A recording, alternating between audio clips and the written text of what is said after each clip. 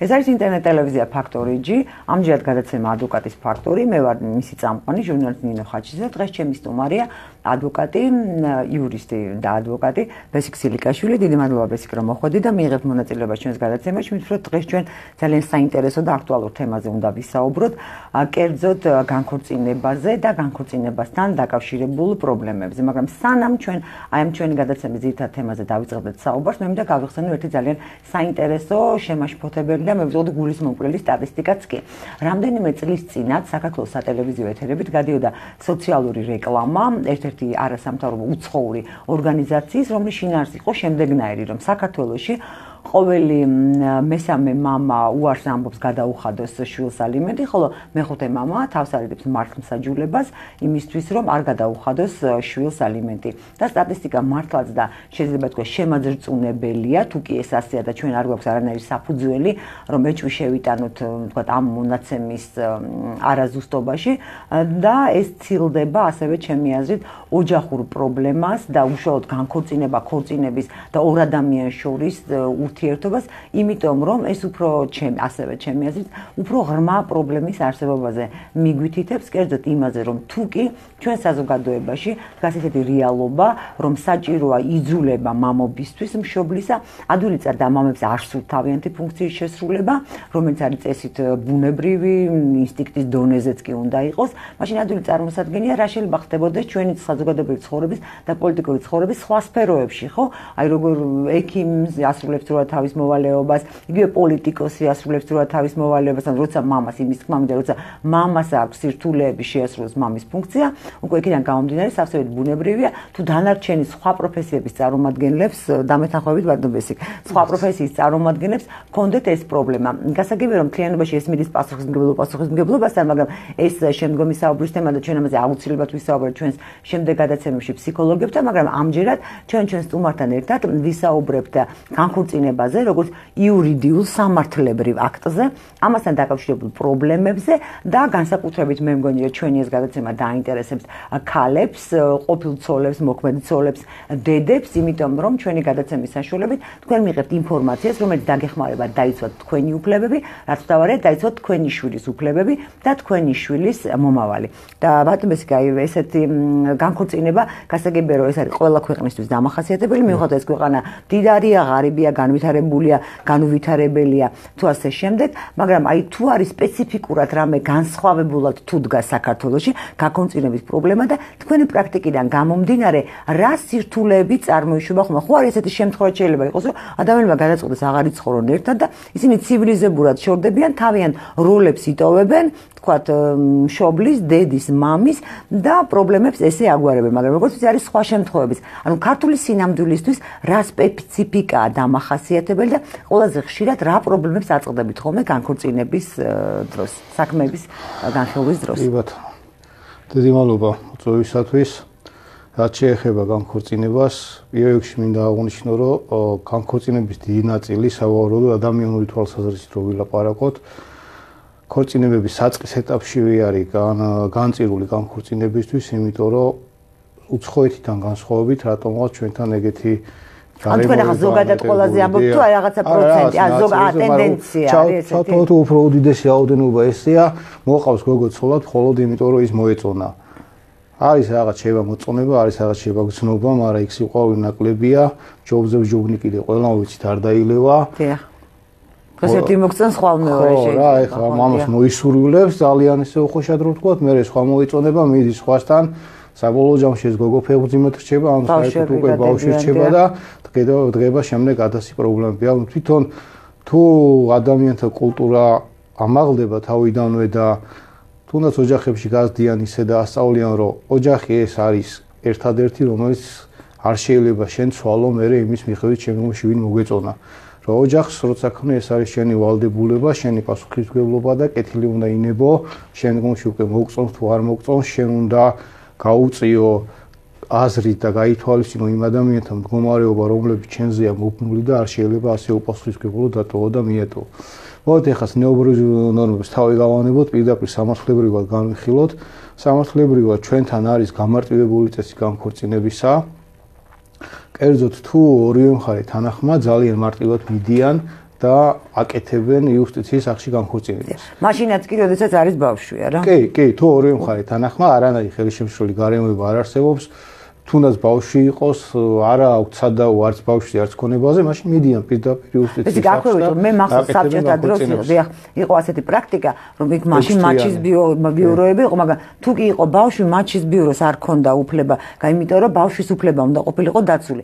ამ შემთხვევაში როგორ არის თქვა, მშობელი არის იმდენად უპასუხისმგებლო, დედა ან მამა ან არ ვიცი, ხელგაშლილი, რომ მას არ უნდა დაიცვას ბავშვის ქონებრივი უფლება. ანუ სახელმწიფო აძლევს საშუალებას ჩვენთან და დედას არ უჩნდება სურვილი მოითხოვოს ბავშვისთვის კუთვნილი წილი. სახელმწიფო ეუბნება, კარგი, ნუ მოითხოვ, აი დაცვის მექანიზმი არ უნდა არსებობდეს. არ არსებობს, იმიტომ ეხლა მოდი განვასხვაოთ მოქმედი კანონმდებლობა საბჭოთა კავშირის დროისთან. საბჭოთა კავშირის დროს კარგი იყო, მახსოვს რაღაცა შედარება სპეციალურად ვაკეთებ, რომ საბჭოთა კავშირის დროს, როდესაც შენ დაუჯახდებოდი და შენ ბინაში ჩაწერდი მეუღლეს და მე შვილს, მას უკვე ფარზე უფლება წარმოიშობოდა და აქედან გამომდინარე კი ქონდა დავის უფლება. დღეს მეუღლე და შვილი კი არა, მთელი ეს ირანელები და ინდუსები რო ჩაწერო, არავის არანაირი უფლება ფარცი არ წარმოიშობა, ჩაწერა სიტყვა ეგეთი ტერმინი აღარც არსებობს კანონმდებლობაში, არის რეგისტრაცია. მეტი არაფერი. და რეგისტრი ვინც არის, ვინც მაინც მკითხველის მაყურებლისთვის განმარტოთ, არ აქვს მნიშვნელობა სათხარ რეგისტრირებულია, შენ ქონებრივ დავის საფუძველს არ გაძლევს. უფლებას არ გაძლევს. ქონებრივი დავა მხოლოდ ქონებრივი უფლება მხოლოდ და მხოლოდ იმ შემთხვევაში წარმოიშობა მეუღლეს, თუ მათ ხელი აქვთ მოწერილი. თუ მათ სიტყვაზე ჯვარი აქვთ მარტო დაწერილი, ეგეც არ ეს ვიცი, კი კონკორდატი ამ შემთხვევაში. აუცილებლად ხელი უნდა ქონდეს მოწერილი. არის შემთხვევები, როდესაც ერთად ცხოვრობენ წლები, ერთად ცხოვრების პერიოდში შეიძენენ ქონებას და ამ ქონების შეძენის მერე აწერენ ხელს. ამ შემთხვევაშიც კი ეს ქონება ეკუთვნის იმას, ვიზეც არის გაფორმებული. მიუხედავად იმისა, რომ იმ მომენტში ერთად ცხოვრობენ, იმიტომ რომ ხელმოწერა არ არსებობს. აი მე ბავშვზე ვლაპარაკობ. ბავშვსაც ანალოგიურად არანაირი უფლებები არ წარმოეშობა და თუ თქვა ეს ქონება გაფორმებულია მამაზე, მას წარმოეშობა უფლება ქონებაზე მხოლოდ და მხოლოდ მამის გარდაცვალების შემდეგ მემკვიდრეობის სახით. ისიც არის ეგეთი სიტუაცია, მამა შეუძლია მანამდე, ანუ გარდაცვალებამ გაასხვისოს, გააჩუქოს, ან თუნდაც ანდერძი სხვას დაუტოვოს და საერთოდ უბინაო დატოვოს. ასე რომ არა განქორწინების დროს თუ ცოლ-ქმარს ხელი არ აქვს მოწერილი ბინის შეძენამდე, არანაირი უფლება ცოლს არ წარმოეშობა და მით უმეტეს ბავშვს საერთოდ არანაირი უფლება მქონებაზე არ აქვს. არც სრულწლოვანების მიღწევის შემდეგ შეუძლია, ხო? არა, კი ბატონო, გასაგებია და ამიტომაც არის ეს გამარტივებული წესი. კი ბატონო. და თქვათ რომელიმე მხარე ჩვენთან არის აღმოსავლეთის ქვეყანა და ბუნებრივია რომ ვთქვათ ქალებს აქვთ უფლება განქორწინების თავისუფლად ისე როგორც მამაკაცებს. და თუ იუსტიციის და იქ როგორია მე მგონი 5 დღიანი ვადა, როცა შეუძლია ერთ-ერთ მხარეს უკან გამოიწვიოს, არა? ორივე მხარე ერთად უნდა მივიდეს და დაწეროს განცხადება განქორწინებაზე, ან ერთ-ერთ მხარეს უნდა ქონდეს მეორე მხარის თანხმობა. არა, მე მგონი რომ განქორწინების გაფორმების შემდეგ 5 დღიან ვადას აძლევენ და ერთ-ერთი მხარის თითქოს ეს ინფორმაცია სასამართლოს მერე იძახი? არა, მე ვიძახი იუსტიციის სახლში და ერთ-ერთი მხარის მიერ, თქვათ ან ცოლმა ან ქმარმა უარი განაცხადა იმ 5 დღის ვადაში, ის ბათილად იცნობა განქორწინება. არსებობს ასეთი საკანონმდებლო ნორმა. ბათილად კი არის რომ განცხადების შეტანის შემდეგ თუ რომელიმე მეუღლე შეიტანს განაცხადს, რომ თხოვდეს არ დააკმაყოფილოს განქორწინება, წარმოება შეჩერდება ამას ესე ქვია და უნდა ან თავიდან შეიტანონ, ან სასამართლოს მიმართონ. და განცხადების შეტანიდან 4 სამუშაო დღეში ამოდის ეს განქორწინების მოწმობა და ღირს 45 ლარი. მაგრამ არის ეს ყველაზე მარტივი შემთხვევა განვიხილეთ ჩვენ და არის შემთხვევები ცივილიზებული და მარტივი, არა? როდესაც მეუღლეები დაობენ.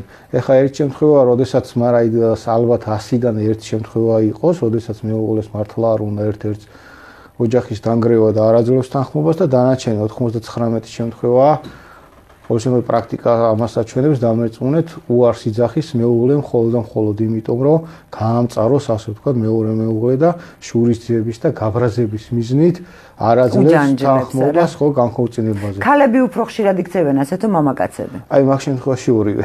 მაგრამ მაინც შეიძლება ითქვას კაცების მხარეზე მოდის, არის შემთხვევები, როდესაც ეს მამაკაცები ანუ მამაკაცები უფრო მეც მომნებობენ. საზღვარგარეთ იმყოფებიან და ამითაც სარგებლობენ. აქ მყოფ მეუღლეს გონია, რომ რახანი საზღვარგარეთ არის, სასამართლოს ვერ აწარმოებს და ვერ მოახდენს განქორწინებას, რაც ნამდვილად არ შეესაბამება სიმართლეს. უპრომელებოდ შეიძლება სასარჩელო წარმოება, უბრალოდ ამ ადამიანმა უნდა შეიტანოს სასამართლოში სარჩელი თავის ყოფილი მეუღლის ან ბოლო საცხოვრებელი ადგილის მიხედვით, ან რეგისტრაციის ადგილის მიხედვით. თუ ის ერთპიროვნულად შეიტანს კაფეოდ თქვა რომ ანუ იმ ქალბატონებს რომელსაც სურთ განქორწინება მეუღლესთან და მათი მეუღლე იმყოფება უცხოეთში და გონიათ რომ ვერ შეძლებენ მასთან განქორწინებას მათ უნდა იმოქმედოთ შემდეგნაირად და თავიდან ვუთქვათ. კი ბატონო, მიმართავენ სარჩელს ან ერთპიროვნულად ან წარმომადგენლის მეშვეობით, უბრალოდ განსხვავება ის სასამართლოს, განსხვავება აქ უბრალოდ ის არის რომ თუ თავის სახელით შეიტანს ერთპიროვნულად სასამართლო აგზავნის სარჩელს უკვე მოპასუხესთან, თუ წარმომადგენლის მეშვეობით, მაშინ წარმომადგენელმა ან პირადად უნდა გააგზავნოს სარჩელი ამ ყოფილ მეუღლესთან. მისამართად აუცილებლად უნდა მიუთითონ ის ბოლო საცხოვრებელი ადგილი, სადაც აქ ცხოვრობდა საქართველოში, თუ ეგეც უცნობია ბოლო რეგისტრაციის ადგილი ან ნებისმიერი ადგილი, სადაც ბოლოს იმყოფებოდა. გააგზავნიან სარჩელს ორჯერ.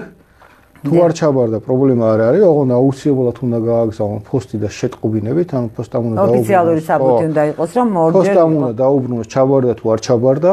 თუ ოჯახის წევრს ჩაბარდა, ის უკვე ჩაბარებად ითვლება და მისი პრობლემა, ანუ უკვე მეორე მეუღლის შემოიტანს თუ არა შეპასუხებას, თუ არ ჩაბარდა ამ ორ შეტყობინებას წარადგენენ სასამართლოში რომ ვერ ჩააბარეთ და გთხოვთ საჯარო გამოცხადების გზით ჩააბაროთ. მე სასამართლო აგზავნის პირადად, უგზავნის პოლიციის განყოფილებას, ამ ფორმულებში რაღაც დრო გადის, მაგრამ თუ ვერ მოხდა ჩაბარება, უპრობლემოდ სასამართლოს გამოვა დაუსწრებელი გადაწყვეტილება და ხდება განქორწინება. რამდენ ხან შეიძლება გაგრძელდეს ეს პროცედურები, ეს ფორმალური პროცედურები, პოლიცია სასამართლო აგზავნის? გააჩნია რომელ სასამართლოშია, თუ თბილისის სასამართლოზე ლაპარაკი ძალიან ბევრი საქმე აქვს მათ და ეს დროში იჭიმება ეს ფორმალურობები. აი რამდენი ხან ნახევარი წელი ერთი წელი. დაახლოებით ნახევარი წელი შეიძლება გაგრძელდეს. მეორე მხრივ თუ პოლიციას გადაცეს დამოკიდებულია პოლიციაზე ზოგი ძალიან ოპერატიულად მოქმედებს და დროულად აგზავნის უკან სასამართლოს შეტყობინებას ვერ ჩააბარა თუ ჩააბარა და ზოგი კიდე აი დამერწმუნეთ ძალიან აჯანჯლებს ამ პერიოდს. ანუ ეს დამოკიდებულია უკვე პოლიციაზეც და არა მარტო სასამართლოზეც რა. აი ეს ყველაფერი ფორმალობები რო ამოიწურება ჩაბარება არ ჩაბარების უკვე გამოდის მე თუ არ ჩაბარდა დაუსწრებელი გადაწყვეტილება. თუ ჩაბარდა და შეპასუხება არ შემოიტანა, მაინც დაუსწრებელი გადაწყვეტილება გამოდის. ჩაბარდა და იმან შეპასუხება შემოიტანა, მე რა ხდება? სასამართლომ გამოიტანა გადაწყვეტილება განქორწინების და შეპასუხება ანუ არ დაეთანხმა ამას. შეიტანა, ჩაბარდა თქვა სარჩელი და იმას შემოიტანა რომ არ ვეთანხმები, ეს არ ვეთანხმები უნდა იყოს უკვე დასაბუთებული, რატო არ ეთანხმება და რატო არ სურს განქორწინება. ეხლა, როდესაც ერთ მეუღლეს უკვე მეორე ოჯახი ყავს, შენ გიყვარს, არ გიყვარს, კინდა და თუ არ აქვს მეორე ოჯახი არ აქვს, მაგრამ არ უნდა. გასაგები ადრე იყო ეგეთი კანონმდებლობა, რომ სასამართლოს ეხლაც აქვს, რომ ქონდა 6 თვიანი შერიგების ვადის უფლების მიცემა, ადრე უფრო ამას აქტიურად იყენებდნენ. ეხლა ამას აღარ იყენებდნენ და ვერავის ვერ დააძალებს, გინდა თუ არა ერთად იცხოვრე და შერიგების ვადას მიცემას იმ შემთხვევაში აქ ისე მოაწერენ ხელს არა რა პრობლემა არ გიგებს. ხო, თუ ერთად იცხოვრებენ, თუ ერთად აცხოვრებენ, რაც უნდა მის შერიგებსო და არაფერი არ გამოვა და თუ შერიგდებიან თქვენი თქმის არ იყოს მივლენ და ისე მოაწერენ ხელს, მაგის პრობლემა არ არის. ასე რომ აი 99.9% დამერწმუნეთ სასამართლო არ აკმაყოფილებს პროტესტს და თუ შეიტანა შეპასუხება და უარი თქვა პროცესი არ გამოცხადა, მაინც დაუსწრებელი გამოვა. ანუ ორი ფაქტორი უნდა არსებობდეს ერთად. შესაძლებელიც უნდა შეიტანოს მეორე მხარემ და პროცესიც გამოცხადეს. მაგრამ თავად ეს მხარეც უნდა გამოცხადეს. ორივე არც ერთი თუ არ გამოცხადება პროცესზე, მაშინ უბრალოდ სარჩელს განუხილულად დატოვებს სასამართლოს და თავიდან უნდა დაიწყოს ეს ყველა ეტაპები წარმოიდგინეთ თავიდან უნდა გაიაროს ამ ხანამ და კიდე 1-6 თვე უნდა დაკარგოს. და თქვათ აი ეს 6 თვის დაკარგვა, ეს დრო რას აძლევს მათ? არაფერს, ეს არის მხოლოდ და მხოლოდ პიროვნული შურისძიება და მეტყოდი მოუნწიფებლობა. ხო, ემოციებზე რომ აი მე შენ გაგაბრაზებ, ხელშეგიშლი და გაგამწარებ, ეს ნუ არ ჯდება არანაირ ნორმალურ ქცევაში, რაც არ უნდა იყოს ის შენი ყოფილი მეუღლეა, მორიგდით, ვერ მორიგდით, მე მგონი უფრო სხვა ფორმით უნდა გადაწყდეს და ეს არანაირი შედეგის მოცემი არ არის რა. დიახ, ეხლა რომ ვილაპარაკოთ ბავშვზე, ხო, აი მე დასაწყისში სტატისტიკა ვახსენე, ჩემთვის მართლაც შოკის მომკვრილა შემაძწუნებელი იყო. აი ამის მოსმენა და პრინციპში ჩვენ ყოველდღიურ ცხოვრებაში ვაწყდებით ასეთ შემთხვევებს, რომ დავშოთ ყვებიან ქალები, რომ თქვათ აი ქმარმა გადააფორმა სხვაზე მთელი მისი ქონება, იმიტომ რომ თქვათ ალიმენტის გადახდა აიცილოს თავიდან მალავ შემოსავლებს და არის შემთხვევები რომ ატყუებენ თქვათ ყოფილ ცოლებს, რომ ცოტა ხანი აცალოს, არ შეიტანოს სასამართლოში. მართლაც ასეთი სავალალო მდგომარეობა, მართლაც მასობრივად ჩვენთანავე მამაკაცებს არ სურთ და მართლაც არ გსურთ რომ გადაუხადოთ შვილებს ალიმენტი და მიიღოთ მონაწილეობა მათ აღზრდაში და გაზრდაში. სამწუხაროდ ეგეთი პრობლემები არსებობს. მით უმეტეს საქართველოში არ არის ყველა დასაქმებული აღრიცხული, არ იღებს ყველა ხელზე თანხას, აი მაგალითად ვიღაცა ამ ხელშეკრულები დასაქმებული არის. ხო, აი მაგალითად თუნდაც ტაქსის მძღოლი, ხო, ის თვით დასაქმებულია, საშუალოდ რა ვიყოთ 1500 ლარი კი აქვს თოის შემოსავალი, მაგრამ ეს არსად არ ჩანს. ასევე რეპეტიტორები, ხო, რეპეტიტორები, მუშები, ხელოსნები, ხო? ეხლა კარგი ხელოსანი საკმაოდ ძვირი იღებს და მიუხედავად ამისა ის არსად არ ფიქსირდება, არც აშემოსავლოს იხდის, მიმართ სახელმწიფოს ის უმუშევარია და სხვათა შორის ვისაც ოდნავ ჭკუა ან კაი ადვოკატი ხოს ამასაც იყენებენ, იღებენ სახელმწიფო სტრუქტურიდან ცნობას, რომ ეს კაცი ადამიანი უმუშევარია და ალიმენტი არ დამაკიშრო, ხო? ან ვიღაცა სასოფლო სამეურნეო მიწა აქვს, რომელიც მასზე არ არის გაფორმებული და თქვათ, გავს დედაზე გაფორმებული ან მამაზე გაფორმებული, იღებს უზარმაზარ შემოსავალს იქიდან ამოსავლის სახით და ესეც რა თქმა უნდა დამალულია. თუნდაც იგივე ბიზნესი შეპესე იქნება თუ რაღაცა გაფორმებული აქვს მეორე მეუღლეზე ვიღაცა სხვაზე იღებენ შემოსავალს, მაგრამ ეს არსად არ ჩანს. ასეთ შემთხვევაში ერთი მხრივ თუ ვისაუბროთ რომ მეუღლე ანუ ეს ცალკე შეაქვს განაცხადი ალიმენტზე სასამართლოში განქორწინებასთან ერთად. როდესაც შეგაქვს სარჩელი განქორწინებაზე, შეიძლება არ შეიტანო განქორწინებაზე და ქორწინება დატოვო ძალაში და მარტო ალიმენტზე შეიტანო. თქვა რასაფუძვლით ესეთი რამ როგორ არის შეიძლება? არა, კანონი ამას უშვებს, რომ შენ განქორწინება არ მოითხოვო და მოითხოვო მარტო ალიმენტი. უფრო მეტიც, შეიძლება შენ განქორწინება არ მოითხოვო და შეიტანო სარჩელი ქონების გაყოფაზე, ანუ თანასაკუთრებაში, რაც არის ერთად ცხოვრების პერიოდში შეძენილი. ან შეგვიძლია შეიტანოს სამი მოთხოვნა ერთად დააყენო, 4-იც კი. მაგალითად, განქორწინება, ალიმენტი, ქონების გაყოფა და ბავშვის ნახვის დღეების წესის განსაზღვრა, ხო? ყველაფერი შეგვიძლია ერთად დააყენო. ანუ დედას აქვს უფლება, რომ განუსაზღვროს დღეები ნახვის ბავშვის თავისუფლად მისვლა იმის ანუ კანონიძლება ამის საშუალება. ძირითადად მეორე მხარე ითხოვს, ვიტო დედას ამას არ ჭირდება თუ რაღაცა უბრალოდ არ ანახებს და მორჩა, ხო? აქედან გამომდინარე ის შემდეგ უჩივის დედას რომ აჩვენე ბავშვები. ანუ თავისუფლად შეიძლება ეგეთი 4-ვე საკითხზე დავის განხილვა და აქედან ალიმენტს რაც ახასიათებს ერთი რომ თუ თქვა მეუღლე აქ არ არის ან იმალება როგორც ზემოთ აღნიშნეთ ინფორმაციას ჩააბარებს არჩევს და ამ შემთხვევაში დედისთვის უკეთესი, იმიტომ რომ თუ ის არ ჩაიბარებს ან არ ჩაბარდება, დაუსწრებელი გადაწყვეტილებით ავტომატურ რეჟიმში ყველა მოთხოვნა დაკმაყოფილდება. ამისთვის უკეთესი. რაც თავარია ალიმენტზე დავა განთავისუფლებულია ბაჟის გადასახალიდან. სხვა ყველაფერი ფასიანია და რამდენი შეუულია. ან თუ მხოლოდ ალიმენტზე შეაქვს ქალს არ იხდის. თუ რამდენიმეზე შეაქვს ალიმენტზე არ იხდის, განქორწინებაზე 50 ლარს იხდის, ქონებრივ დავაზე ღირებულების 3%-ის მიხედვით რა. ქონების ღირებულება. კი, თუ არ მიეკუთვნა? არა, მაშინ დაკარგულია. დაკარგავს ამ თუ მიეკუთვნა ეს ბაჟი მეორე მხარეს ეკისრება და იმას დაეკისრება მერე გადასახდელად რა.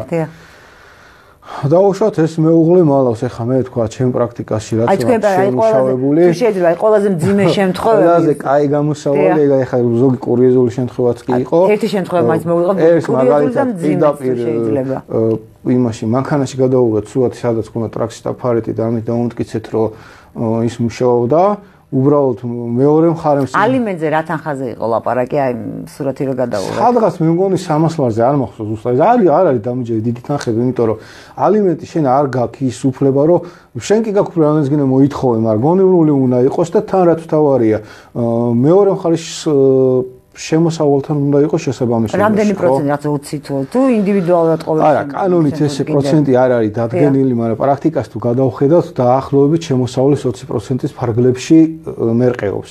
მაგრამ აქ ჩვენ მართ საჯულებას გონია რომ შვილის გაზრდა. ანუ სადღაც 1000 ლარში შეიძლება 200-250 ლარი დააკისროს სასამართლო. არ ფიქრობთ ცოტა? შეიძლება ცოტა, მაგრამ აქ მიგულისხმება რომ მეორე მხარს საარსებო წყარო უნდა კონდეს, ხო? ამას რა მნიშვნელობა მეორე მხარის რა აქვს? თანამონაწილეობა მამისა სახელმწიფომ განსაზღვრა 20%. კი, მაგრამ როგორ არის, ისიც არ შეიძლება გადაწყვეტილება ისეთ თანხაზე გამოიტანო და ისეთ თანხა დააკისრო, რომელიც აპრიორში თავიდანვე ბავშვი იყოს მშიერი? არა, თუ ის და უკეთებ უტრირებას, ხო ჩემს გაუგებარი. გასაგებია. თქვა 20-დან 30-ან 40-მდე თუ ის ვერ აღსრულდება ის გადაწყვეტილება, ეგეთი გადაწყვეტილების გამოტანა საზრი არა. გადაწყვეტილება შენა. ეხლა მე თუ მაქვს 100 ლარი შემოსავალი 200 ლარს დამაკავშირებ ვერ გადავიხდი, ხო? არა, თქვენ ხო ბძანთ შემოსავლის 20%. მე ის ვიგულისხმობ, თუ აქვს 1000 ლარი, 200 ლარი, ხო თუ აქვს 2000 ლარი, 400 ლარი. და მე მაგას ვამბობ, რომ თანაცხოვრების შემთხვევაში ერთად რომ ცხოვრობდნენ, როგორ მშობელი ხო იმიტომ შეიძლება დედაც იყოს და ამიტომ მე ამ გენდერულ ბალანსს დავიცავ, ამიტომ მშობელს ვიხმარ სიტყვას. მშობელი 200 ლარზე მეც არ ახარ. ჯავს თავის შვილს. და ამიტომ აი ჩემს გაუგებარ ეს საიდან მოვიდა ეს.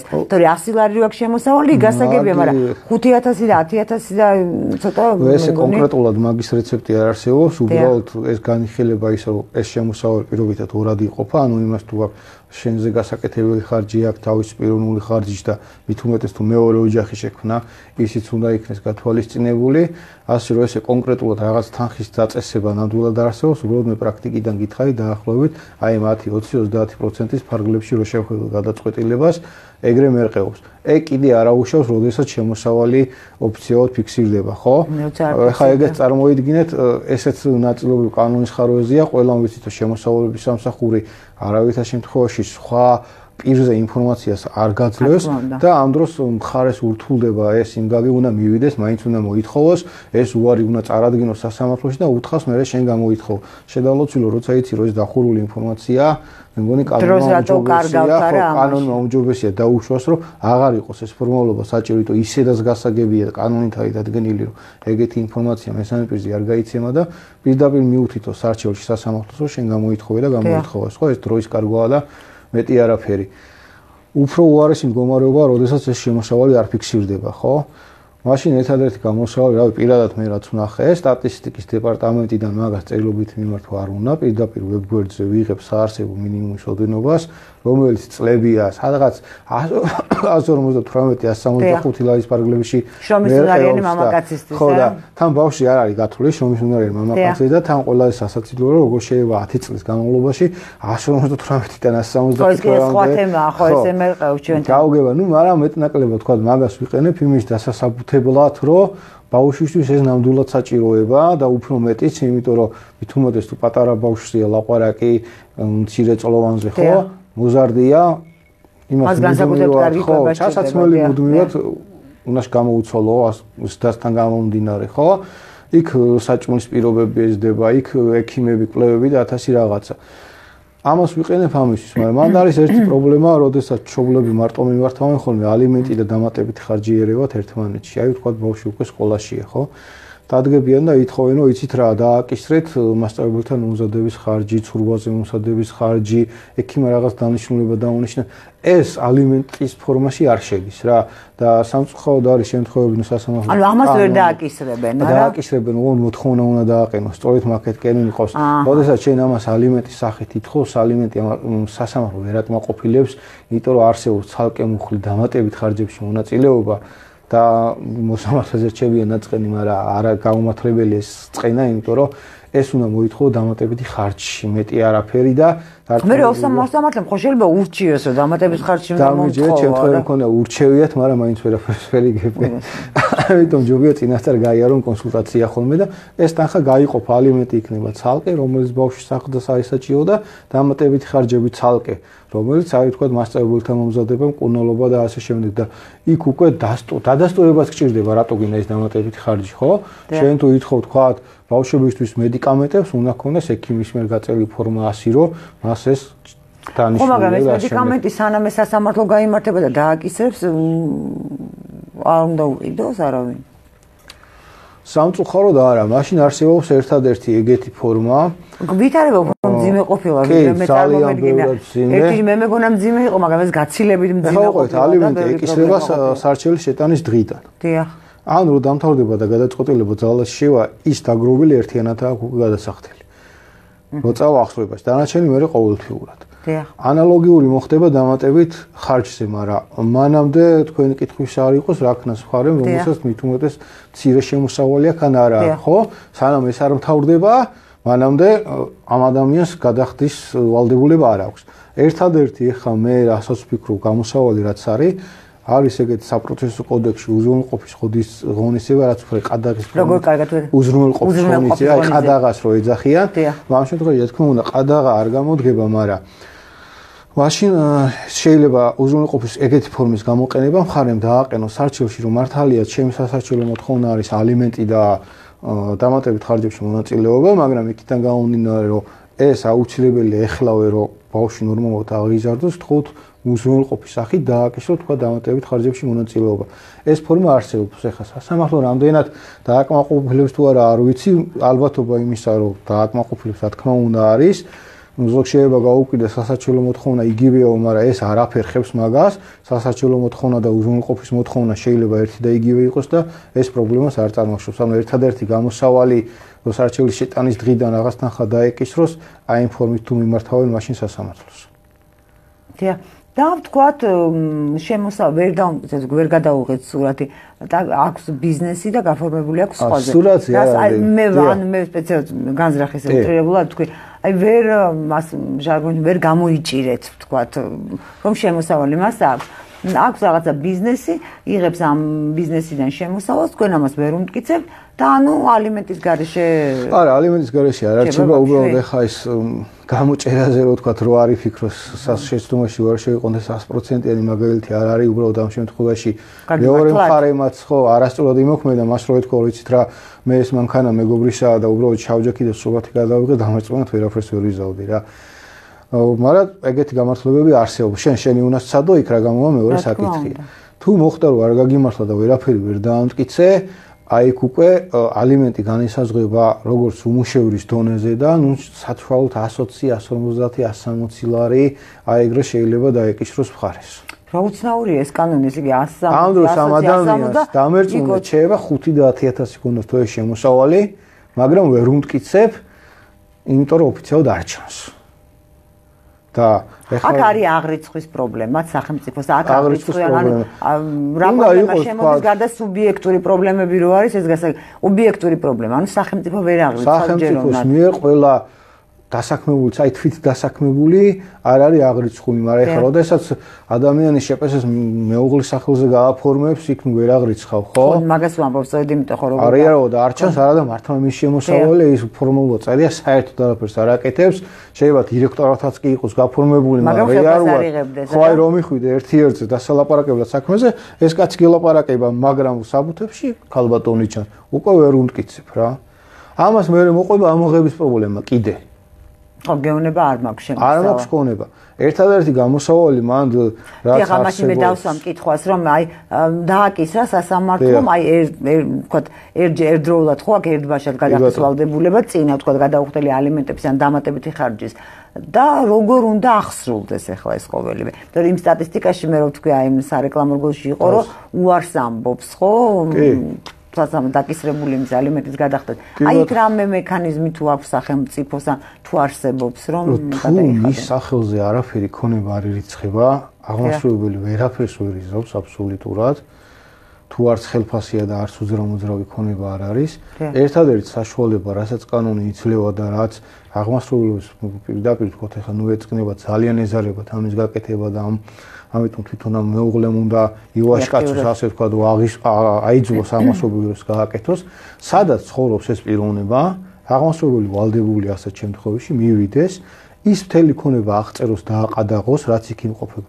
ეს შეიძლება ნაქირავები ბინა იყოს, ვიღაცა მეგობრის მნიშვნელობა არ აქვს ვისი ბინაა. ეს საბანკო ვალების შემთხვევაში არა, კი.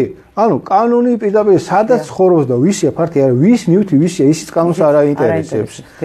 მე კი, რა თქმა უნდა, არის მხარეს აქვს უფლება იქ მიუთითოს ვიღაცა რომ ეს ჩემი ქონება და მე ამაზე იდაოს, მაგრამ პირველ რიგში ეს აღმასრულებლის ვალდებულებაა, აღწეროს და აყადაღოს და ეხა მესამე პირი რამდენად დაადასტურებს რომ მისი ქონება, ეს უკვე მისი პრობლემა არის.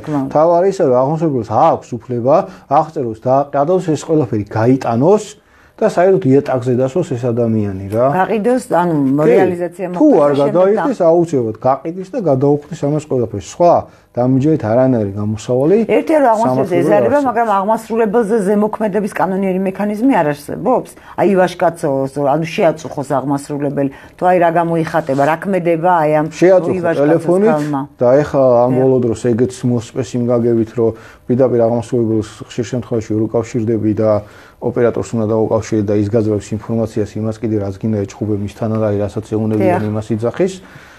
მეორე დაწერო წერილობითი განცხადებები და საჩივრები ბიუროს თავმჯდომარის სახელზე სხვა გამოსავალი. და სახელმწიფო რატო არ ერევა ამაში აქტიურად, რომ ასე არ მოიქცეს ბუთესავით აღმასრულებელი. მე აი ბევრი საქმე მაქვს ვერ ვასწრებ, აი მე ვიყავი ადგილზე და არ დამხვდა ეგეთ შემთხვევაში, არ დახვდა გასაგებია, მაგრამ ხო შეიძლება მეორეჯერ მიხვიდე, ხო, მესამეჯერ მიხვიდე, ის უკვე ეს არის ვიტო მართლობი. იმასაც ბევრი საქმე აქვს, მესმის მაგათი, მაგრამ ეს უფრო გაჭირებული ამ შემთხვევაში, შენ საქმე გაქვს და დრო არ აქვს და ამას ფული არ აქვს და ბავშვი ყავს.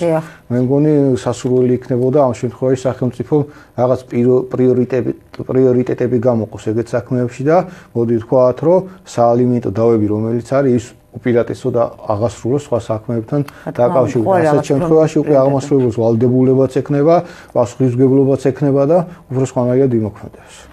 და თუ არის შემთხვევები პირიქით, თქვათ, მამები დედებს უჩივიან ალიმენტის გადახდა, თქვენ თუ გქონია თქვენ პრაქტიკაში? პრაქტიკაში არ მქონია, მაგრამ არის შემთხვევები, რომ დედები ტოვებენ და მამებთან ცხოვრობენ, ნამდვილად არის ეგეთ შემთხვევები და არაერთი. მამები უფრო სხვანაირად იქცევენ, არ თხოვენ და მე ვფიქრობ, რომ წმინდა ადამიანური კაცური გადასახეთიდან ეს სწორია, თუმცა კანონით კი აქვს უფლება, რომ ჩვეულებრივ მოსთხოვონ ალიმენტი, მაგრამ მე მგონი ხა უცა ქალის შვილს დატოვებს მაგაზე მეტი რა უნდა გააკეთოს და ჯობია იმას საერთოდ არაფერი არ მოსთხოვო ხო? და მე სხვათა შორის იმევნებად მამაკაცი შვილს დატოვებს და დაემალება და ალიმენტს არ გადაუხდის და ქონება სხვაზე გადააქვს არ ვიცი მე არაფრის არ მგონია იმ ქალზე უკეთესი სიმართლე არის ორი შეხედულება ერთი თქვა როდესაც კაცია ლაპარაკი და ქალმა უნდა უჩივლოს ხო? ერთი რომ ვეთანხმები ამ შეხედულების ქალების მხრიდან რომ ნუ თუ არ უნდა და აიხდის მე რატო ვეხვეწო ხო მისი შვილია და არ მჭირდება ბატონო მე თვითონ გავზდი ხო თუ იმას იმის შეგნება არ აქვს რომ ალიმენტი არც კი დაერქვას თავისნება ყოფლობით მიხედოს ამას მაგას რა ჯობია ხო მეორე შეხედულებასაც ვეთანხმები ამავე დროს მის საპირისპიროს რატომ მე მიუხედავად მაქვს შემოსავალი პრობლემა არ მაქვს რატომ მე კეთილინებს და თვითონაც იწვნიეს რომ შვილმა უნდა შვილთან დაკავშირებით ანუ ორივე მისაღებია სამართლიანია უკვე დანარჩენი შინაგანი კულტურიდან გამომდინარე გადაწყდება ეს ყველაფერი რა თუმცა ეგეთ შემთხვევებიც ყოფილა ცოტა კაცები რო გავამართლოთ რომ ართმევდნენ ის ხოთეს მინდა და მეკითხა ყველაფერს აძლევდნენ მე მქონდა და მაინც ალიმენტი შეიტანეს და წარმოიდგინეთ ყოველ სეზონზე დასასრულს ყიდულობდა ყოველ სასკოლო პერიოდში ყველაფერს ყიდულობდა დასასვენებლად ისე რა უცნაურია როგორ თემაზე ვლაპარაკობთ რომ მამა ყიდულობდა და ეს ალიმენტზე შეუდანა ყველა საოცარი და ადამიანი რომელიც ხარჯავდა ამაზე 500 ლარს და მეც ალიმენტი დაუდგა თუ სწორად მახსოვს 200 ლარი კი ზახდა ეს კაცი რომ ეხა 200 ლარს როგორ აკმარს ვნახავ მაგრამ არ ამგონია ეს მოქცეული იყო მაგრამ რეალურად ღირსი იყო ხო მე ისედაც ვაკეთებ ამ ყველაფერს და რატო უნდა უთხოვ ალიმენტი ბავშვი იყო ღირსი რა ხო მაგრამ რა უცნაური მეორე შემთხვევა იყო კაცი იძახდა ნუ მიჩვიულო კაც ხო ისედაც ვიხდი არ მინდა რომ ამას დაერქვას ალიმენტიო რა თქმა უნდა შვილმა იფიქროს რომ მე ისედაც ვიხდი და გამანები თავი კიდე მეცაც გადავიხდი ოღონდ ალიმენტს ნუ დაარქმეო იყო ეგეთ შემთხვევა არის ეგეთ შემთხვევების დამჯერეთ არა ღმერთმა დაგვიფარო რომ ნორმალური მამები არ იყვნენ არა რა თქმა უნდა მე სულ არ ფიქრობ ეს რაღაც მაინდა-მაინც ჩვენ არასტანდარტული და არანორმალური მამები არის ჩვენ საზოგადოებაში რა თქმა უნდა არიან ნორმალურებიც და ნამდვილად რომლებიც იციან და ასრულებენ თავიანთ ფუნქციას და მოვალეობას და ესეთი შემთხვევა თუ შეიძლება კიდევ იყოს რომ თქვა აი მთელი ამ ხოზე აი სადღაც 18 წლამდე ალბათ სრულწლოვნებამდეა რა ალიმენტის გადახდა და თქვა 14 წლის ასაკში უჩივლოს და 14 წლის გადაახტევინოს შეიძლება ან 10 წლის ალიმენტი მოითხოვოს 14 წლამდე გასულ ვადაზე იძახა დიახ არა ზოგადად კანონი მე გახსენდეს თქვა აი რაღაც გაბრაზდეს ან მომდეს გასულ ვადაზე ითვალისწინებს მაგრამ არა უმეტეს 3 წლისა მაგრამ არის ერთი დათქმა თუ შენ ამ პერიოდზე ამ ადამიანს თხოვდი ალიმენტს და არ გიხდიდა და ეს უნდა დაადასტურო ხო ამ შემთხვევაში კი გასულ პერიოდზე მაგრამ არა უმეტეს 3 წლისა დააკისრებენ ალიმენტს თუ არ გითხოვე ამ ხო თუ შენ არ გითხოვე და უბრალოდ ეხლა მოგინდა და ეხლა ითხოვ გასულ პერიოდზე არ დაეკისრებ და კიდევ საინტერესო სულ ჩვენთან თუ ესეც სამწუხარო ტრაგიკული რეალობა არ მოხდა დედამ არ დატოვა სასამართლო აკუთვნებს დედას თუ მამაკაცები არ აყენებენ შვილის კუთვნილებისა თუ ეს საკითხი როგორ წყდება შეუძლია მამას შეიტანოს რომ თქვა მე მომაკუთვნონ მე პრინციპში არ მსმენია შემთხვევა გარდა იმისა რამდენიმე შემთხვევა მსმენია იმ ხრივ რომ თქვა უნდათ ცოლებისთვის დედის უფლების ჩამორთმევა იმიტომ წაერთმიათ შვილები ერთი პარლამენტარიც იყო მაშინ მან ჩამოართავს ეს გახმაურებული რამდენიმე წლის წინანდელი შემთხვევა იყო და სხვა შემთხვევები თქვა 1-2 კანტიკუნდათ მსმენია რომ იყო ასეთი მაგრამ სასამართლო აპრიორი დედას აკუთვნებს ბავშვს ეს საკითხი არც განიხილება ქართულ სამართალში თუ აი რატომ ხდება ეს შედეგი რა თუ მამები არ ითხოვენ როგორ არის 99% თუ მეტია რა განხორციელებაზე და საერთოდ საოჯახო დავებისას როგორც წესი არ ითხოვენ მამები ბავშვების მათზე მიკუთვნებას. ხდება, როგორ არ ხდება, მაგრამ მე ვიძახი რა 99-98% არ ითხოვენ. ძალიან იშვიათი შემთხვევაა ეგეთი, რომ მამა მოითხოვოს, რომ ბავშვი მან წაიყვანოს საცხოვრებლად და დედას არა და მეორე მით უმეტეს ჩამოართვან დედების უფლება.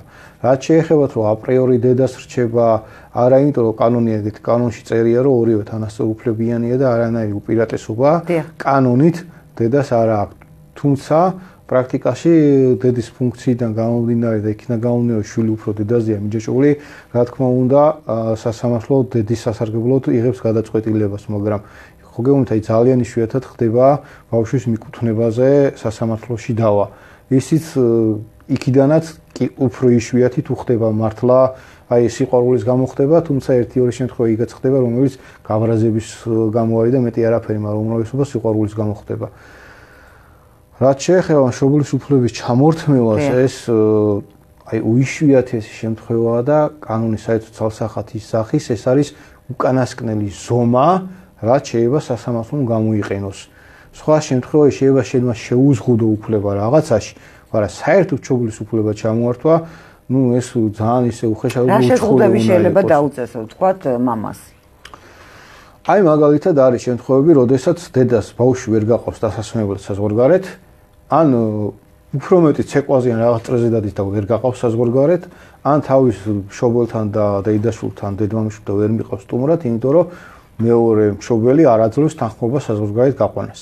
აი სასამართლო ეს მინდა და მეკითხა, სასამართლო პროცესზე არ შეიძლება რომ ეს საკითხი გადაწყდეს, რომ დედამ თქვათ რომ დართოს ნება და ყველა ჯერზე არ კონდეს ამ თანხმობა, ან ნოტარიალურად იქ შეიძლება ხო მინდობილობას, ნოტარიუსში გახდეს მინდობილობა და ჩვეულებრივ ატაროს დედამ ყოველ ჯერზე თანხმობის წარდგენის გარეშე გაიყვანოს თქვათ ქვეყანაში. თუ მშობელი თანხმობა რა თქმა უნდა სამოტავო თანხმობით გაკეთდება და თუ მშობელი უარზეა, მაშინ სასამართლო დაჭირდება და ან ცალკე ან დანარჩენ დავებთან ერთად შეუძლია ის მოითხოვოს, როგორც ხის შემთხვევაში ითხოვენ ჩამორთმევასაც არანაირი კავშირში არ არის, აქ არის მხოლოდ და მხოლოდ უფლების შეზღუდვა საზღვარგარეთ გაყვანის ნაწილში. იქაც კიდევ რა იგულისხმება უფლების შეზღუდვაში გარდა საზღვარგარეთ გაყვანისა? ისეთი უფლების შეზღუდვა უნდა მოითხოვო, რა უფლების განხორციელებასაც შენ მისი თანხმობის გარეშე ვერ შეძლებ. მაგალითად, წარმოუდგენელია შენ მოითხოვო შეზღუდე მამის უფლება იმ სკოლაში მიყვანასთან.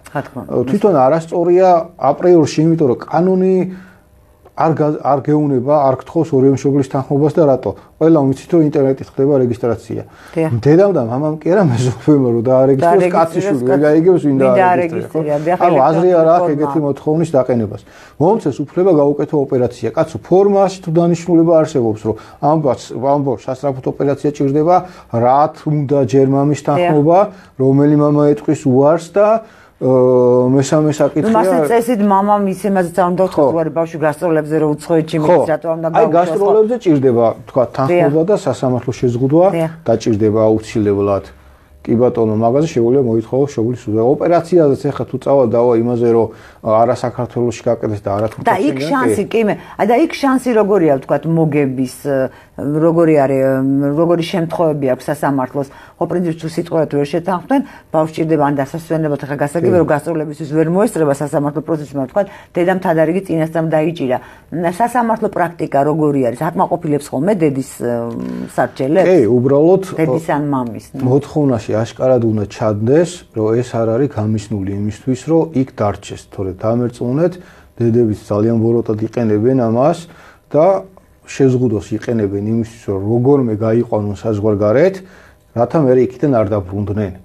შესაბამისად ბავშვი მამას უკვე ვერ ნახავს, რაც გამოიწვევს ურთიერთობის გაციებას და საერთოდ მამის დაკარგვას, ხო? ისე მამები ჩამოყალიბდნენ, ან ალიმენტი გადაიხადონ და ამ ბავშვის დატოვებაზე იზრუნონ რაღაც ძალიან. ხო, გასაგებია ისე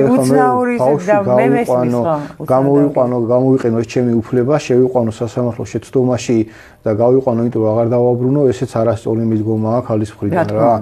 ამიტომ იქ არის ეგეთ რაღაცას ვთვლით ხოლმე, რამდენად რეალურია ეს მოთხოვნა, არსებობს თუ არა საფრთხე იმისა, რომ ეს უკან აღარ დაბრუნდეს და ბავშვი აღარ დააბრუნოს. არის ქვეყნები ეს ალბათ უკვე მამამ უნდა დაამტკიცოს, ხო? უნდა ეცადოს სასამართლო. თავად სასამართლოც ითვალისწინებს. სასამართლოს უნდა წარუდგინოს ამ ეჭვის გასამყარებელი რაღაც. მტკიცებულებები შეიძლება ვერ წარადგინო, ეჭვი შეიძლება წარადგინო, მაგრამ სასამართლოც ამ ეჭვის ითვალისწინებს, ვით ეხა ეჭვის და ვარაუდის დამტკიცება ეგეთ თემაზე ძალიან ძნელი იქნება. თუ რამე მართლა ისეთი ხელჩასაჭიდი არ არის, მაგრამ აქ ერთი რამეა ხელჩასაჭიდი, რომ არის სახელმწიფოები, რომლებიც მიერთებული არიან კონვენციას და თუ თქვათ მან ეს გადაწყვეტილება დაარღვიათ, ჩვენ სახელმწიფოს უფლება აქვს მოითხოვოს ამ სახელმწიფოდან ამათი დაბრუნება, დედაშვილის და ეს აღსრულებადია, ანუ გადაწყვეტილება. არის ქვეყნები, რომლებიც ამას არ არიან მიერთებული და ასეთ შემთხვევაში სასამართლო ასეთ ქვეყნებში ასეთ ქვეყნებში დაცულია მამის უფლება პრინციპში. მაგრამ იქ სადაც არაა ეს ქვეყნები მიერთებული, სახელმწიფო აუცილებლად უარს ეტყვის, ეს თუ არ უნდა უთხრას გაყვანაზე, იმიტომ რომ მან რო ეს გადაწყვეტილება დაარღვიოს და მე მამამ მიმართო სახელმწიფოს დამეხმარე იქიდან დავაბრუნო, ვერ აღვასრულებთ გადაწყვეტილებას და აქედან გამომდინარე საფრთხის შემცველია, რის გამოც უდიდესი ალბათობით რა თქმა უნდა ასეთ ქვეყნებში გაყვანაზე უარი უნდა უთხრან და ჩემი არის ეტყვიან კიდევაც. და პრინციპში რა გამოდის ახლა თქვენ აი თქვენი პრაქტიკითაც თუ მიმჯერებთ ხო თქვენი გამოცდილებითაც აი ის მაძრწუნებს ის რეკლამურ გოლში მოტანილი სტატისტიკა პრინციპში დედის ასე ვთქვათ კმაყოფაზე და ენერგიაზე საქართველოში ბავშვების უმეტესობა თუ გავიცოდეთ რომ განქორწინების რიცხვი ძალიან მაღალია სამწუხაროდ ხო საკმაოდ მაღალი არის საშუალოზე მაღალიც კი მე მგონი ანუ გამოდის რომ დედა არის ცენტრალური ფიგურა რჩენის თვალსაზრისითაც შვილის აღზრდის გაზრდის მასზე ზრუნვის ასეთ სავალალო ვითარება გვაქვს საზოგადოების ზოგად სურათზე ვამბობ იმ ნაწილში სადაც მამები შეგნებულად იძახიან უარს კი ზუსტად ეს მდგომარეობა სამწუხარო ის არის რომ აი უარის მიზეზი არის არ ვიცი რაღაც ყოველად გაუმართლებელი იმიტომ რომ უარს იძახიან რატო მე რო ამ ფულს გადავხვდე მეუღლე გამოიყენებს კი ბატონო მართლა არის ეგეთ შემთხვევები უამრავი შემთხვევა ყოფილა როდესაც დედა პირადი დანიშნულებით იყენებდა მართლა ამ ფულს მართლა ყო აი დადასტურებას რო შეიძლება ისეთი ფაქტები ყოფილა ან სალონებში რაღაც ხო და მართლა ბავშვი ისე დაუტოვებია შემდეგ მამას ამის დადასტურება უჭირს ეხლა ძალიან ძნელია შენ და იცი დაგინახია მაგრამ ხა ვერ გაყვები სალონში და ვერ ეტყვი იმას მოდი ეხლა ქვითარი ამომირტყიო რომ ეს ფული გადაიხადაო და რომ წამოგიტყას იმის დადასტურება ძნელია მე ის უნდა დაათო ეს ის ფული ალიმენტის ხო ანუ ძალიან ძნელია თუმცა ცნობილი ფაქტებია რომ ეგ ხდება ამიტომ რაღაც შეიძლება 50%-ით ვისაც ეგეთი ყოფილი მეუღლე ყავს შეიძლება გაამართლო, იმიტომ რომ მართლა მეუღლე იყენებს, მაგრამ გამართლებას იმ შემთხვევაშია შესაძლებელი ჩემის აზრით, თუ ასეთი მამა, ასეთი დედის შემთხვევაში ნატურით ეხმარება თქვა შვილს, ხო? საკვები თუ ჩასაცმელი მია. მაშინ გამართლებულია. ჩასაცმელი საკვები არ თუ დედა ესეთია და შენ არც ფულს აძლევ და არც არაფერი არ მიგაქვს, მაინც გამომართლებელი. აი მეორე კატეგორია, რომელიც ამას იძახის და რომლის მეუღლეები აკეთებენ ამას და ან შეიძლება არც აკეთებენ და უბრალოდ ამას მიზეზად იყენებენ, იმათ ხო საერთოდ არანაირი გამართლება არ აქვს. თუმცა სამწუხარო ფაქტები ორივე მხარეს აიგეთი არსებობს. ეხლა მამაკაცების მხარეზეც ესე გამოვიდა, მამაკაცების თუ რაღაცა მოსწრებოდ, ნუ ეხლა ჩვენი ბრალი არ არის ესეთი სტატისტიკა და ესეთი რეალობა და გამოცდილება. მაგრამ აი მამაკაცების უფლებებიც თუ ირღვევა ხოლმე ამ დროს მამების უფლებები თუ არის შემდა, აი როგორი ერთით გლისკენო რო იტყვია ესეც ვთქვა ხო დამიჯე დედები არანაკლებ შურის მოძიებლები არიან და როგორ იყენებენ შულს ეს შემთხვევებში ახლა ამ შემთხვევაში ფულზეა ლაპარაკი რაც აი ნაკლებად ღირებულია ადამიანებში ის უფრო უარეს აკეთებს თავის აქციელით შვილს იყენებს პირდაპირ ამისთვის დგას და არ ანახებს ის შემთხვევებიც კი არის რომ გადაწყვეტილება არსებობს საახსულო ფურცლიც კი არსებობს და წარმოიდგინეთ ამას არღვევს. ეხა მამა რო შვილზე წავიდეს და მოწმუნეთ გადაწყვეტილების აღუსრულებლობა უკვე საერთო სისხლის დამართლის დანაშაულია და დედას პასუხისმგებლობას მისცემს უბრალოდ კაცები აქამდე არ მიდიან და არ აკეთებენ. ხო, პატიმრობას ითვალისწინებს. ჯარიმასაც და პატიმრობასაც ითვალისწინებს. ხო და უბრალოდ არ მიდიან აქამდე თავის თავმოყარეობიდან გამომდინარე და არ აკეთებენ და სწორადაც იქცევენ რომ არ აკეთებენ, მაგრამ შვილის გამოყენება ამ კუთხით არ შეიძლება, იმიტომ რომ შენ ეგოს იკმაყოფილებ და შვილის და მამის ურთიერთობას ანგრევ. მიუხედავად დაშორებისა იმ შვილს დედაც უნდა და მამაც უნდა. შეიძლება ცუდი ქმარი იყო, კიდე საკითხავია ცუდი ქმარი იყო თუ ცუდი ცოლი იყო, გასარკვევია, მაგრამ აი მშობელი ცუდი არ შეიძლება იყოს. მათი გასარკვევია, მაგრამ არის კარგი მამა. რა თქმა უნდა. თუნდაც განქორწინების მერე მოვიდა აზრზე და უნდა შვილთან ურთიერთობა. რატო უშლი, ხო? ის შვილი სკოლაში რომ მივა, ბაღში რომ მივა, უმაღლესში რომ მივა და მამა ყურადღებას აქცევს და ეს მამა არ აქცევს, ხო, ცოდვა და დაჩაგრულია. რომ უნდა რომ მოეფეროს, ეთამაშოს და არ ყავს და შენ უშლი, ძალიან ძნელია და მით უმეტეს თუ როცა ეუბნები მამა შენი ცუდია, ბებია შენი ცუდია და ასე შემდეგ. ხო, უარყოფით ზეგავლენას ახდენენ ბავშვზე. ამ დროს მამის თუ ბავშვმა ეს თქვა სასამართლოში არ აღიარა ან მამას არ უთხრა, ისიც ბავშვის ასაკს გააჩნია, გაითვალისწინებს თუ არა სასამართლო, დამჯერეთ მაგის დამტკიცებაც ძნელია მამის ხვიდო, რომ იცით ცუდ ზეგავლენას ახდენს ბავშვზე და ეუბნება, რომ აი ესე ის გააკეთე, ის გააკეთე.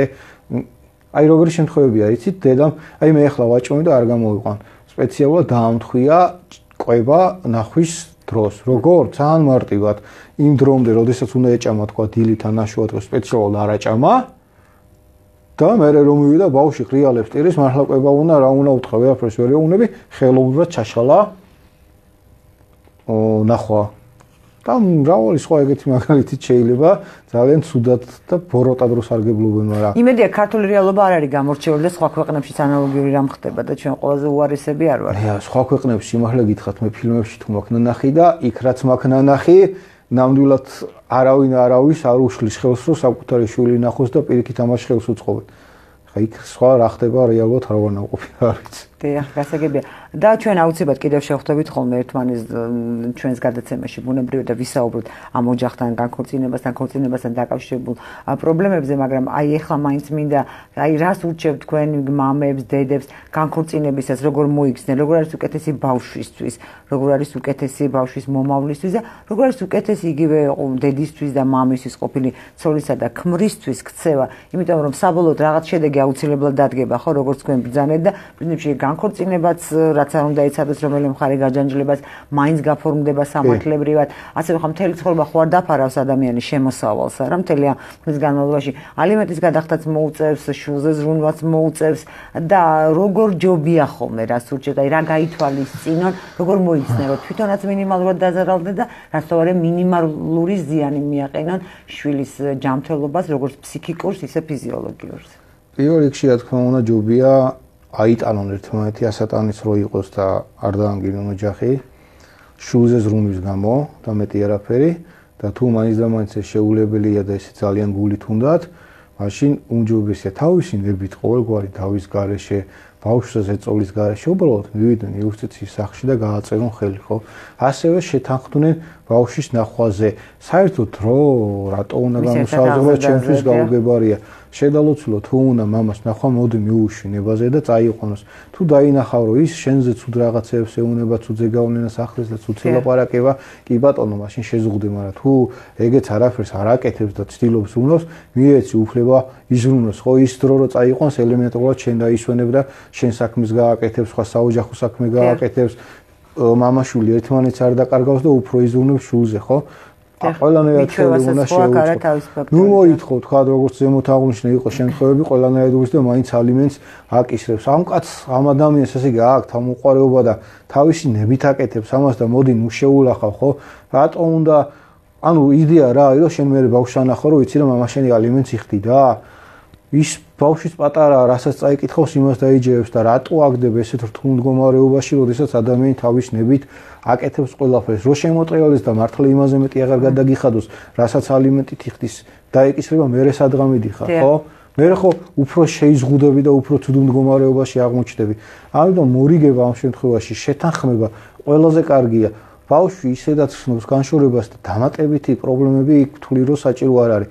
უშუალოდ მოილაპარაკონ ერთმანეთთან რომ ბავშვის ნახვა პრობლემა არ არის, ბავშვის წაყვანა, ბავშვის დატოვება, ბავშვის აღზრდა, მამის მხრიდან პრობლემა არ არის, თუ მაინც და მაინც ერთმანეთთან უნდობლობა აქვთ, მიმართონ სასამართლოს შეადგინონ მორიგების აქტი, ყოველგვარი დავის გარეშე, რომ ასე ვნახავთ, ასე ვიზრუნოთ და თვითონ მორიგების აქტი დაამტკიცონ, ხო? ყოველგვარი დავების გარეშე და დაირღვევა ეგრევე აღარანაირი სასამართლო პროცესი იქ აღარ არის საჭირო, პირდაპირ მოიხოს აახსოვებო ფურცელს და წავა. სხვათა შორის ერთი კი არა, რამდენიმე შემთხვევა ეგეთი დედები მოიქცნენ, მიუხედავად იმისა, რომ ადამიანი ალიმენტს იხებდა, მიმართა სასამართლოს, მოატყუა ალიმენტს არ იხდისო და შეიტანა საახსოვებო ბიუროში, საახსოვებო ფურცელი. და უკვე თაღლითობა. ხო, როდესაც აღმოსავლური დაინტერესდა, ნუ აღმოჩნდა დავალება არა, კიდევ კაი რო ეს ბანკით ურიცხავდა და ხშირ შემთხვევაში როგორც წესი მამები ასეთ ალიმენტს ერთ-ერთი აზრიდან Facebook-ით ურიცხავენ რაღაცა და მე ეგეთი რაღაცა რომ მოიქცეს მეუღლე ვერ დაუმტკიცებ რომ გადახდილიო. პრაქტიკულად იგივე თანხას მე ორჯერ გადაგახდებინებს. მიმართა და არაო არ იხდისო და ჩასვა მოაეთარეში, ჩასვა ყადაღაში, იმასაც ხო ეშლება ხელი არა? რა თქმა უნდა. ეგეთი იქცევაც გამომართლებელი. კეთილი. ძალიან დიდი მადლობა. იმედია ჩვენ კიდევ შევხვდებით ერთმანეთზე. არ არის საინტერესო თემა დაგვრჩა განსახილველი. ძალიან დიდი მადლობა თქვენ რომ ჩვენ გვიყურებდით და გვისმენდით. იმედია გაითვალისწინებთ ამ რჩევებს და უფრო დიდი იმედია იმისა, რომ არ დაგჭირდებათ ეს რჩევები, მირად ჰარმონიული ურთიერთობა და ოჯახები გექნებათ ნახვამდის. ხალხს